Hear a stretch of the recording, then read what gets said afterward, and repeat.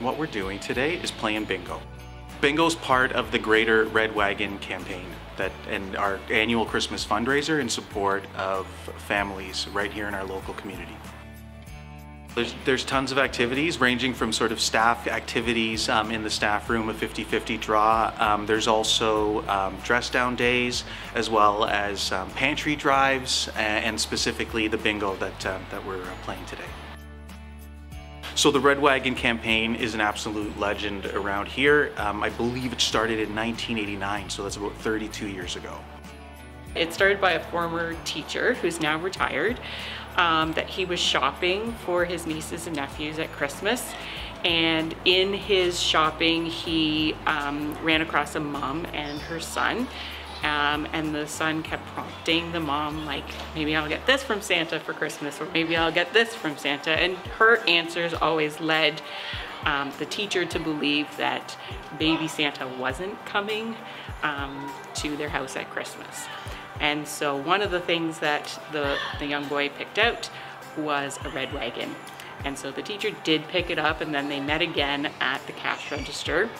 And he quickly had the red wagon checked out, and he ran and caught up with the mom and her son and gave the red wagon to the mother. And the mother said, "No, I can't accept this." And the teacher says, "Yes, because every kid deserves a red wagon." And from there, the Red Wagon campaign started at Dock.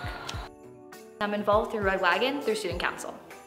Within Red Wagon, this year we're helping out with bake sales, we're helping out with bingo tickets, and we're also helping out with collecting money for non-uniform days.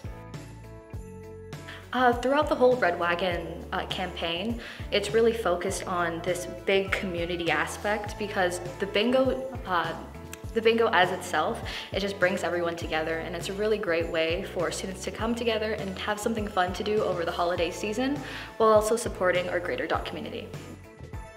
I'm involved with Red Wagon by helping run Student Council with Tiana, and I also go to Senate meetings, so I hear other ideas from schools and see how we can work together to make it all work, and I also help volunteer and help organize that.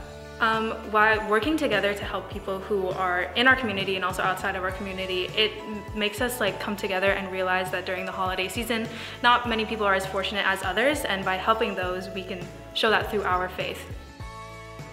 The Red Wagon campaign is a long-standing tradition here at Dock, and something that we're really proud of, and I think is kind of known throughout our community. Through all of the different activities that we have going on for Red Wagon, we raise approximately $6,000 every year. We also have the collection of pantry items and gift cards. I believe it represents the community of faith by really sort of entering really into the season of Advent, the season of giving and being generous and being the hands and feet of Christ to each other. We have a great parish school connection with St. Bernadette's, and we work specifically with St. Vincent de Paul on this Red Wagon initiative, so in support of families that are also in need during this season at the parish level. We work every year with Dennis O'Connor, the Dennis O'Connor community, to help our neighbors in need. Those are the families that don't have enough to make ends meet or are really having a tough time, especially with this pandemic. Each year they provide us with the funds, so through dress down days and different activities like the bingo that we saw today, which was a lot of fun, so that we can buy gift cards which we give to the parents so that they can provide their family with a nutritious dinner at Christmas. They also provide gift cards so that the parents can buy appropriate gifts for their children.